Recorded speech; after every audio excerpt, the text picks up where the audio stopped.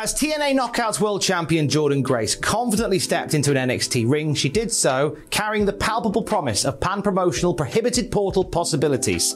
However, this isn't the first time that WWE and TNA have orbited each other's respective wrestling universes. Grab yourself some mahi-mahi and meet me at the Alamo as we look at the send-offs, the trade-offs, the unexpected turn-ups, and the very expected put-downs of every WWE and TNA crossover ever, possibly so far. Ever since their arrival, TNA have had that rebel spirit, knowing they were entering a post-Attitude Wrestling era where WWE was the only game in town.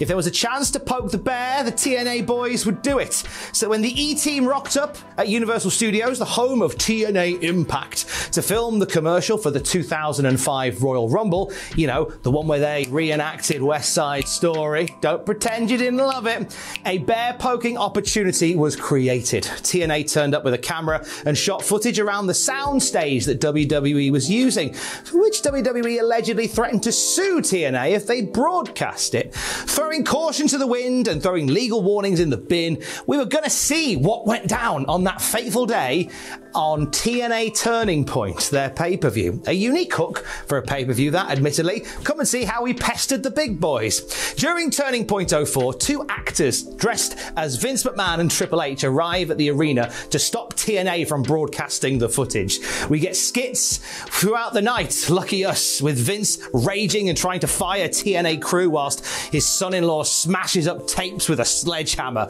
Vince ends up getting beaten up backstage and taken out of the arena on a stretcher. It's all very clever and all very highbrow. At the request of Dusty Rhodes, then on-screen boss, TNA aired the video known internally and now externally as Cookiegate. In it, Shane Douglas, Abyss and Tracy Brooks head out onto the backlot where WWE is filming, armed with balloons and homemade cookies to welcome their new neighbours. Shane cut the damn music. Douglas took great joy in throwing a couple of pot shots at the company that made him dress up like a teacher back in the 90s. They were joined by the three live crew, BG James, Ron Killings and Conan. And they had a lovely time schmoozing with WWE cast and crew.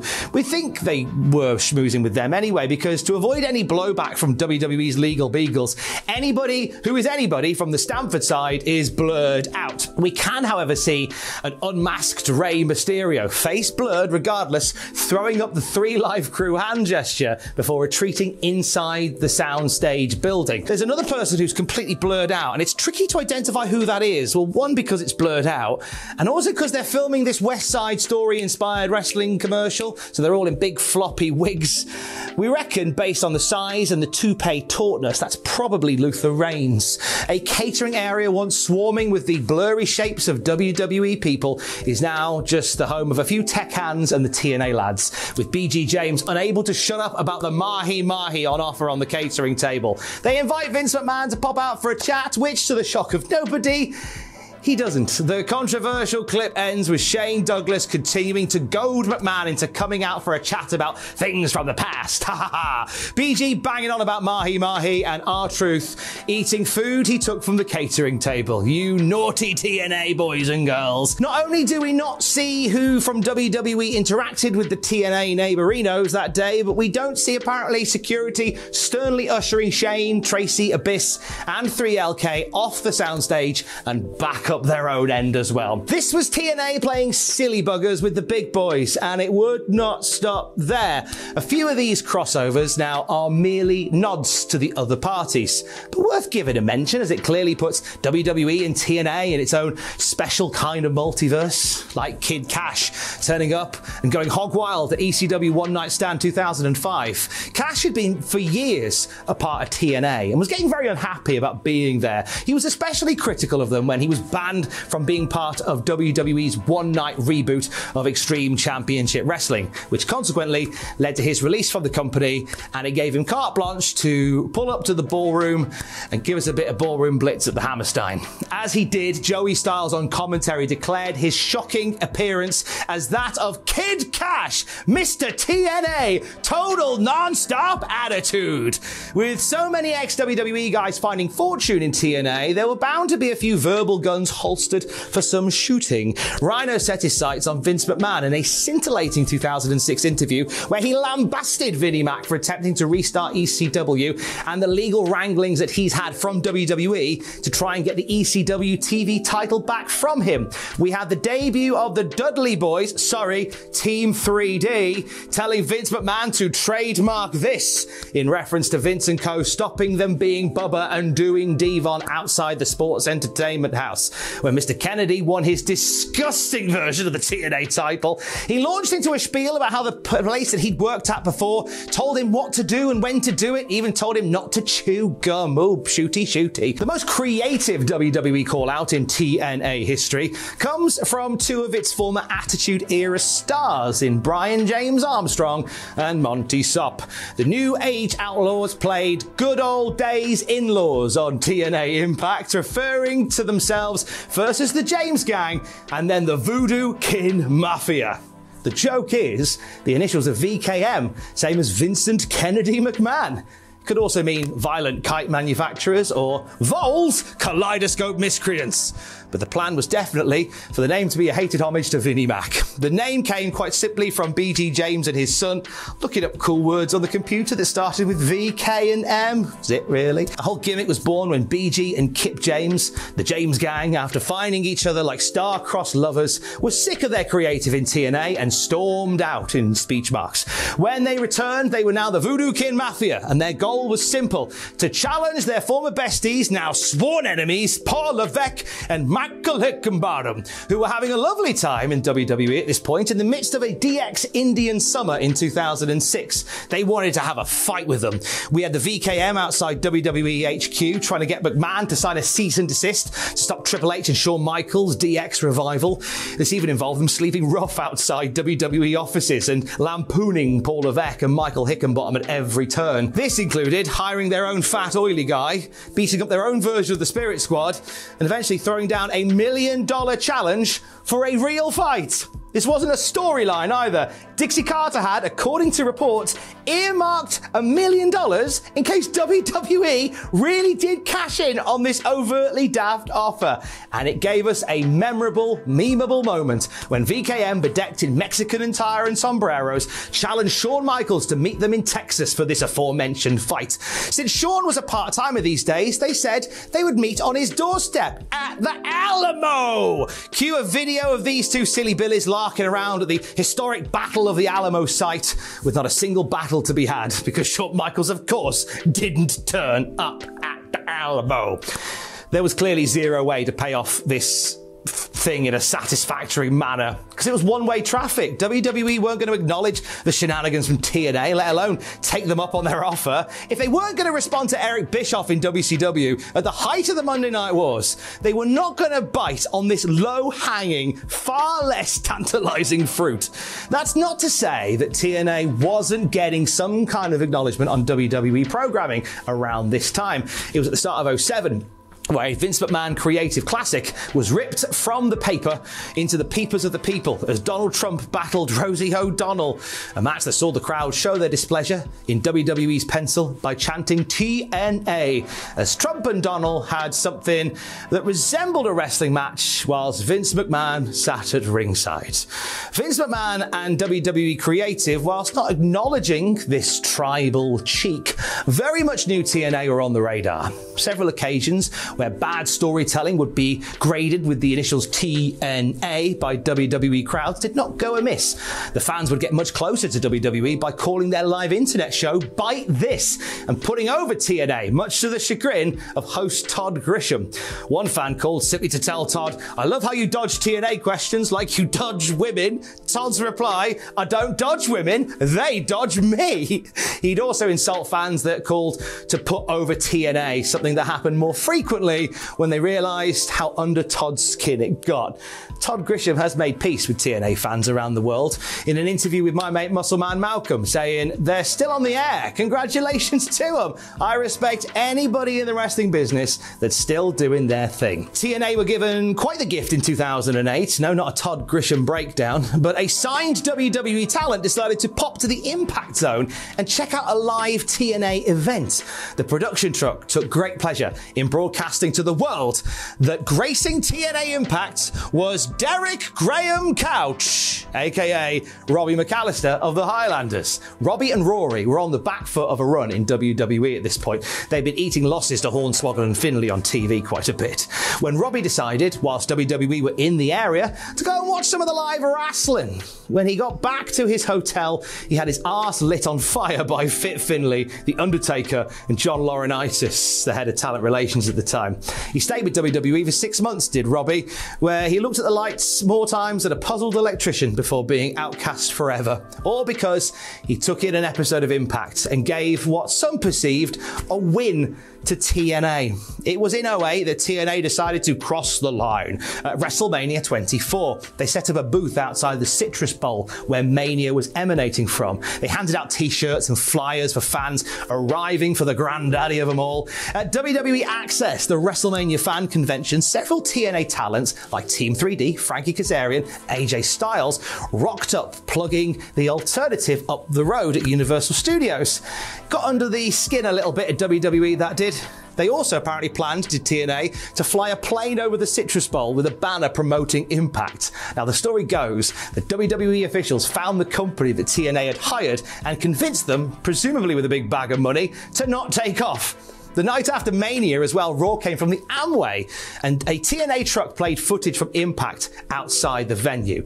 WWE obviously had the truck moved and, in an attempt to not shoot the messenger, refunded the truck driver for his car parking ticket. What a great bunch of lads. Several of TNA's gimmicks that pulled into creative around 08 were crossovers per se, but not dangling a carrot through a yet unmade forbidden door. You had Jay Lethal becoming Black Machismo, reenacting the Macho Man Ms. Elizabeth love story with SoCal Val. And we had Shark Boy waking up from a coma to become a beer-swilling, finger-gesturing Texas rattle shark.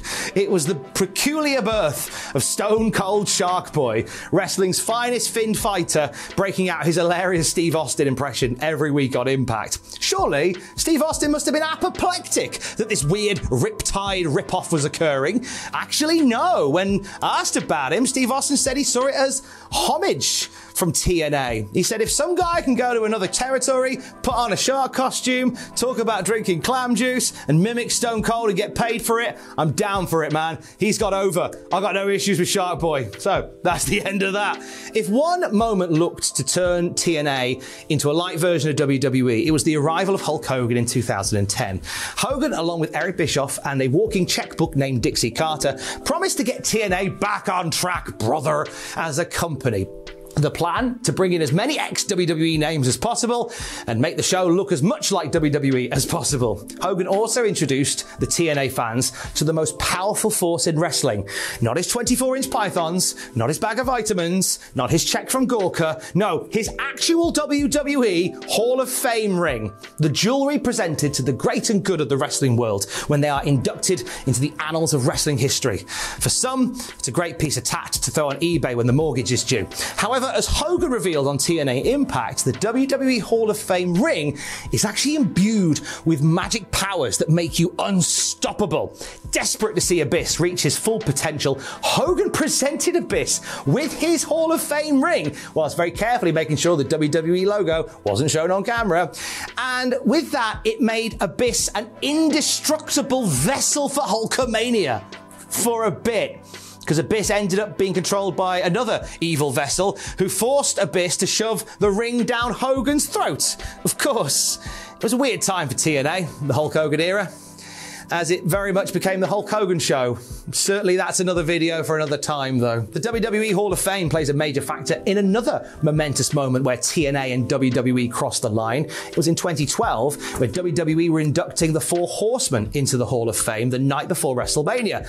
But there was an issue. Ric Flair, the leader of the limousine-riding, jet-flying, kiss-stealing, wheeling-dealing lads, was under contract to TNA.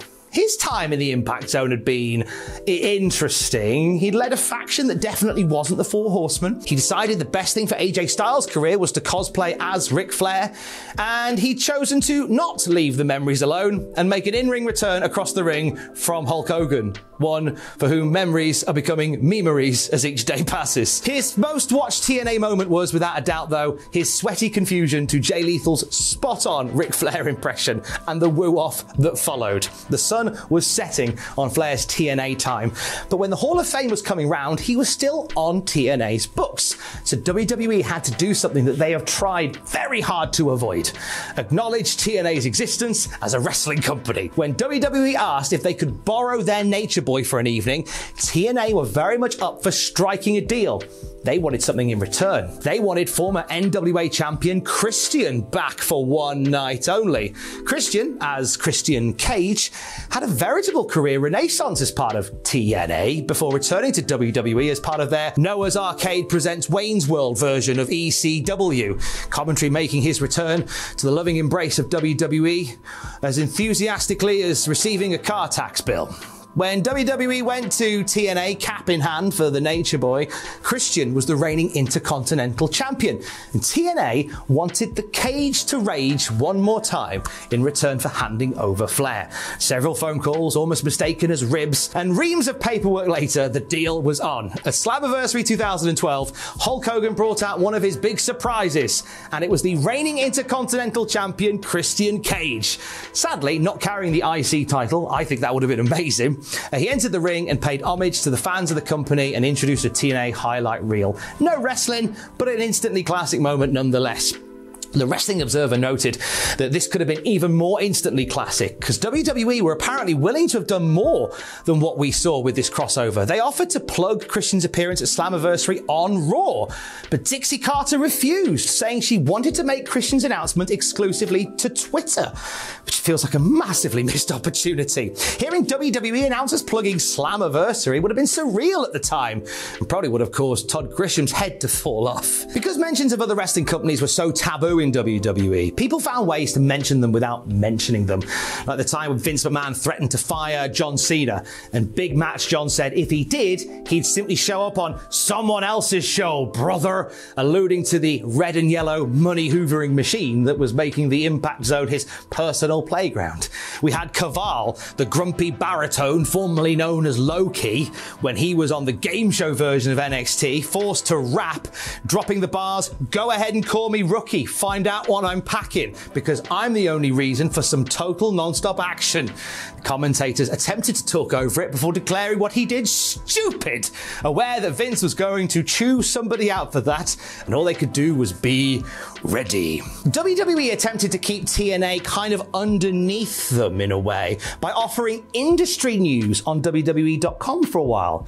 So it was very interesting to hear and see results from TNA shows get reported at WWE.com. It was part of a thing they wanted to do where they wanted to become a hub for industry news. It didn't last very long. What a strange little moment that was. In the years to come, TNA would also get a mention or two on WWE television, including Kurt Angle as Raw GM advising the recently fired Kevin Owens and Sami Zayn that TNA might be hiring. It got a laugh out of the crowd and several news articles out of aggregators, so everybody wins. Relationships between the two sides have been much cooler in the years that came from that. True, TNA attempted to do their own version of WWE's ECW One Night Stand, with TNA Hardcore Justice and the faction EV 2.0 being an ECW reunion ordered off of Temu. And true, Dixie Carter made Eric Young the TNA champion in a weird attempt to scrape up some momentum from Daniel Bryan becoming WWE champion, what with both guys being bearded underdogs with decades of fan support behind them, I guess. But it felt like when AJ Styles, the perennial TNA guy, made his WWE debut to a thunderous ovation in the Royal Rumble, any sense of a battle of the brands was gone. After all, the WWE roster in 2016 looked more like TNA than TNA did. AJ Styles then found himself on the opposite side of the line that he had crossed so many times, now being told not to talk about TNA again. It was alluded to on an episode of Edge and Christian's WWE Network show, in which Styles guested on, where instead of writing TNA on the screen, they showed a photo photo of TNA, the Test, Albert and Trish Stratus faction. I see what you did there.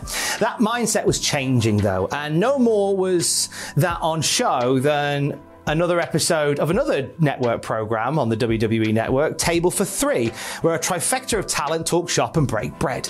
The penultimate episode of season 5. I know, right? There's been like 60 episodes. Imagine the bar tab. The penultimate episode of series 5 was called Impactful Reunion, and it was WWE contracted talent AJ Styles, Jeff Jarrett and Sting talking about their time in TNA, complete with photos from the Impact Zone. It was also in 2020 when AJ Styles not only briefly had Joseph Park, not Abyss, playing his statistics analyst on SmackDown, but he was distracted in a match by Xavier Woods of the New Day, playing his TNA theme, I Am on the trombone. Consequences Creed taking us all back with that one. By this point, the backstage area of WWE, as well as the roster, as I said, was being more and more populated by ex-TNA talent. And we're also getting a younger generation of stars who grew up with TNA. So whilst TNA under Dixie Carter and Hulk Hogan especially set out to win the war against WWE by counter-programming on a Monday night, arranging plane flyovers, eating their mahi-mahi, and all those throwdowns at the Alamo, all they had to do was just stay the course, create a product and an energy that people could connect with. WWE is still on the marquee, but the amount of TNA names now attached to WWE shows how much of an impact, pun very much intended, this company has made. Plus, TNA can say, in 2020, they were the only wrestling company to feature The Rock. Another surreal moment created in the Impact Zone during the pandemic when Dwayne Johnson, via pre-recorded video, inducted Ken Shamrock into the Impact Wrestling Hall of Fame. It was a deal set up innocently enough, as it seems, on Twitter, with Ken asking Rocky to induct him. At the height of COVID, and with the world on lockdown, Rock, like all of us, didn't have a lot going on. It was either like send a video inducting Ken Shamrock into the Hall of Fame, or, I don't know, mow the lawn again, go for a socially distanced walk, have a Zoom dinner with a friend. Gosh, what a weird time that was. So Rock very graciously accepted the honour, and it gave us the surreal visual of the most electrifying man in sports entertainment on Impact Wrestling television. Time heals all wounds. And it seems that despite some of the silly buggers TNA played at WWE's expense, there were olive branches growing. As we entered 2022, the news broke that entering the Women's Royal Rumble would be reigning TNA Knockout World Champion Mickie James. James had been unceremoniously released by WWE the year before, her belongings from her locker sent to her in a bin bag for added oof effect. A return to a familiar stomping ground in Impact Wrestling put any self-esteem issues to bed, as Mickie assumed a locker room leader role in what is considered the best women's division in the West. The idea came about of an Impact run-in, according to reports, as a desire to change the perception of WWE.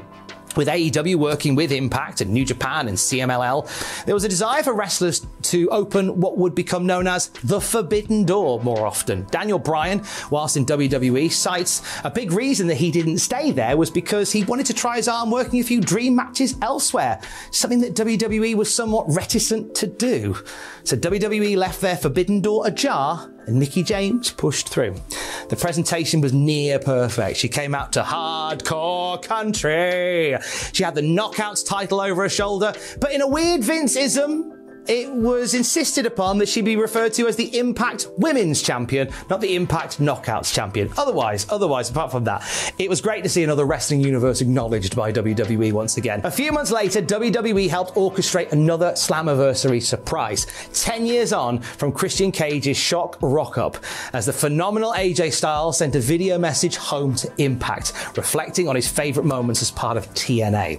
The good vibes kept coming, and this year, Jordynne Grace bulldozed her way into the Royal Rumble, now recognised as TNA Knockouts World Champion, leaving an indelible mark on that match.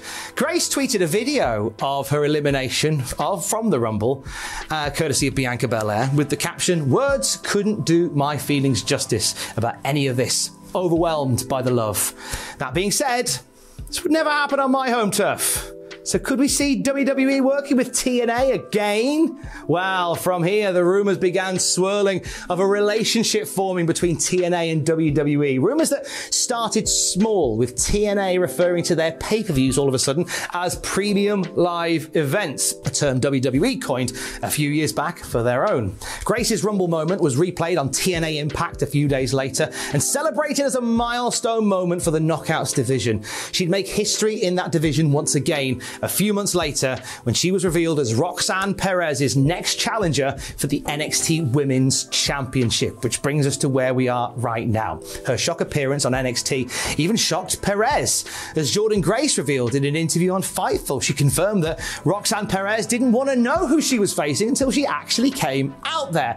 NXT officials wanted to let her in on it, and she was like, "Now I want to find out with everybody else. I want to know what's happening with everybody else." It was a closely guarded secret from the wrestling world. Jordynne Grace has admitted she's facing a lot of pressure, carrying the possibility of a WWE TNA relationship on her shoulders. She said that her biggest fear is falling short of expectations and is working out in her head how she should begin to approach the match that she's going to have and how she should perform. She recognizes that getting this wrong could be seen as, quote, cataclysmic. But despite that, the door's already open. Her appearance on NXT led to sources in the industry reporting that WWE and TNA's tussle on a Tuesday night isn't a one and done. There are plans in place to harness this relationship with WWE stars and TNA stars cross-pollinating pile drivers when the time and the place is right. It led to a litany of dream matches being dreamt up by not just the fans, but the WWE and TNA stars as well. Moose wants to get in a dust-up with Drew McIntyre. Mustafa Ali is willing to defend the X Division title against former 205 Live roommate Cedric Alexander. Speedball Mike Bailey wants to try himself against AJ Styles, whilst the New Day want to record a diss track with Joe Hendry. Both sides want a piece of the crossover cake, and everybody's hungry for it. To stand on the precipice of WWE and TNA utilising this prohibited portal, as it's been coined, is incredible when you consider just how this rocky relationship started. Time is a great healer, and when it comes to WWE and TNA joining forces, we've barely felt the impact yet. Stay safe. Love you, bye. And meet me at the Alamo!